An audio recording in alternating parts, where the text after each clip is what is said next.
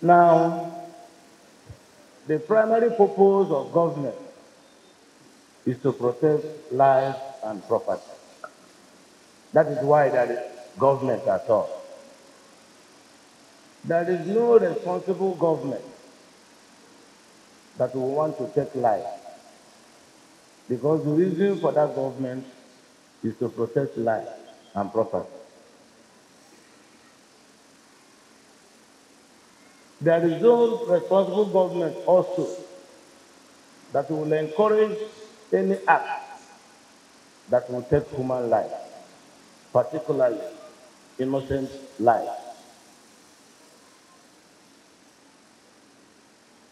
If you know the challenge we had in Imo State before I became the governor, it was not about banditry.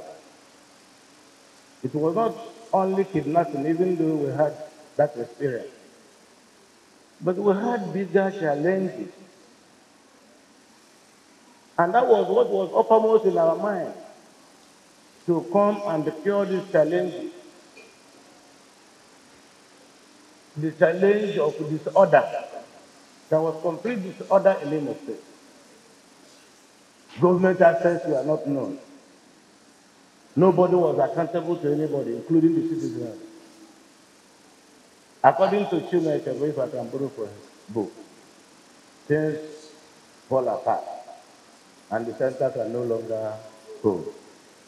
And the Imo people were mourning. Mourning because their lands have been taken. Mourning because the treasury of government has been looted.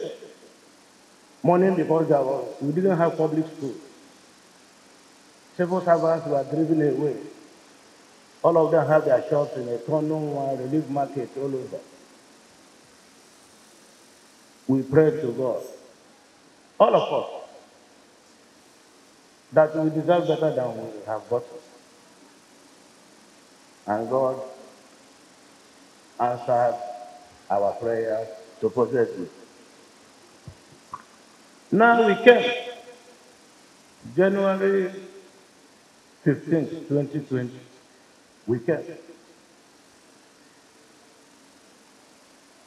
Because human memory sometimes is very short.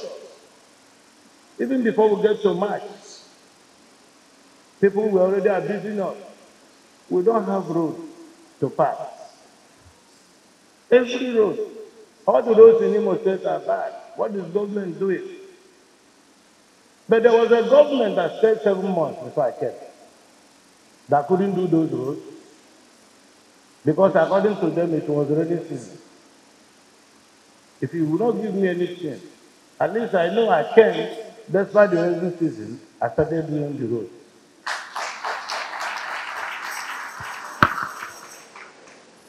I did not discriminate. There was already a commission of inquiry to address the issue of land grabbing in Imo State. When I saw the concept note, I supported it. And the team went a long way in curing the aggrieved mood of our people. And today, many of our people whose lands were taken have recovered their land. The reason why I'm taking time to speak to you, apart from I'm duty bound as the governor of the state, to put things on the right perspective, so that the innocent public will not be misinformed. And then desperate politicians will take undue advantage of the misinformation and begin to worsen the situation in Imo State. No government can function, bring the moral order to the society without constructive and genuine partnership with the church, knowing fully well that our people are predominantly Christians. Therefore, not only that I'm a Christian, I don't take the leadership of the church for a right or for granted. The insecurity in Imo State You know that Imo State was not this way before I came to become the governor by 2020. We had the NSAS saga. The NSAS saga, our young men and women who ordinarily wanted to do a genuine protest against the maltreatment of their group by the anti-robbery gang of Nigerian police. The moment they started, politicians hijacked the exercise. And it became a scene of burning people's houses, burning down police stations, burning down local government headquarters, harassing men and women. Most of the destruction that they did during this exercise are yet to be recovered, as if it is not enough. You were here. The attack to Nigerian police headquarters and all the suspects there left. The attack to Nigerian prison. All the criminals that were in prison for the past 30-something years were all released into the society to go and make Imo State ungovernable. Government will not use thugs to work. Government can only use recognized and licensed security agents. And today in Nigeria, it is either the Nigerian police, the Nigerian army, Department of Security Service, or the Air Force and Navy. Government now use what it's supposed to use to begin to control, to protect our environment. Now, we were here. Human heads were being beheaded. Traditional rulers were being kidnapped and killed. In Osun, their bodies were being roasted and eaten. Our children became cannibals, eating human body. I watched. Despite our effort to fight banditry in Imo State, I had leaders, those who have been former governors, those who have been senators, who have been SSG, who were in National Assembly, the political leaders. I thought leaders would come, get up, and condemn what is bad as bad. Only very few spoke out. Some other leaders became deaf and dumb because they were the sponsors of the bandits. It suits them. All of us who were here, the governor of the state, my house was burnt now in the village. How many people got up to say, children, why do you have to burn a governor's house? This is bad. I checked all the newspapers. I read nobody, apart from one or two. The President General of Ohaneze Ndibo, from our mama, Professor Ambassador George Obiozo, one of our best, a national leader, his house was burned down to ashes. I watched the leaders who are going on condolence visits today in our mama, none spoke. We were here. Soludo became the governor. Boys went straight to his local government, burned down the local government.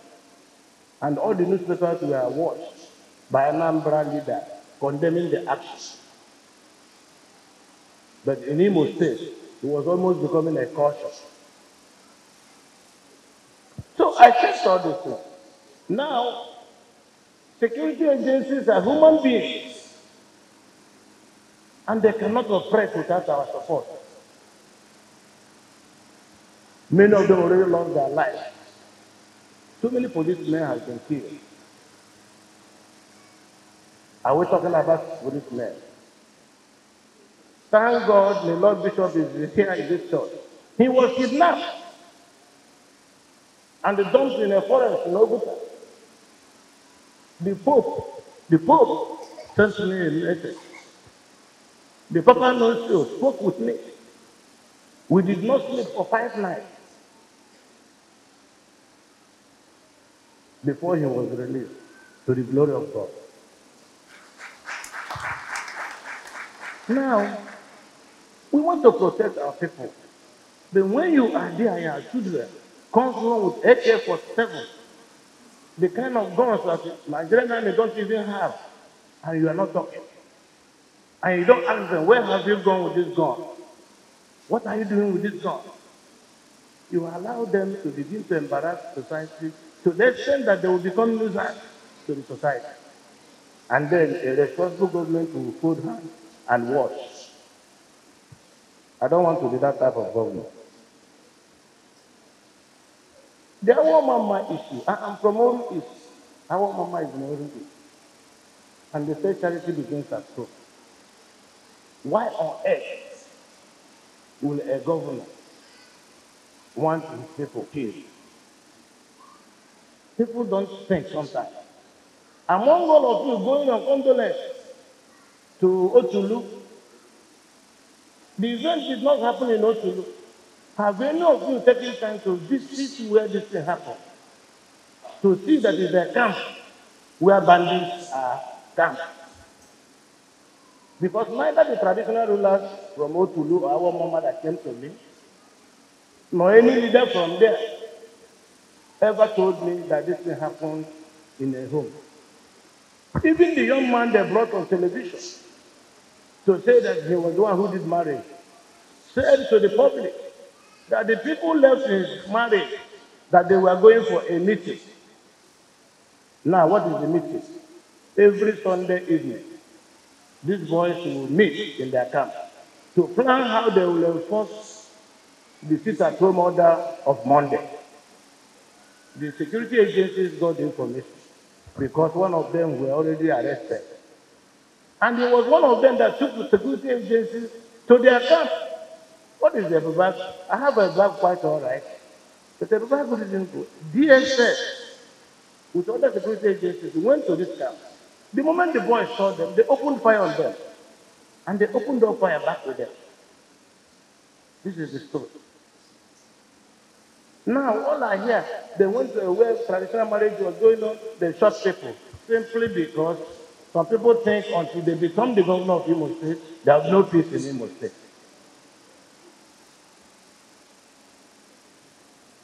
Now, in order not to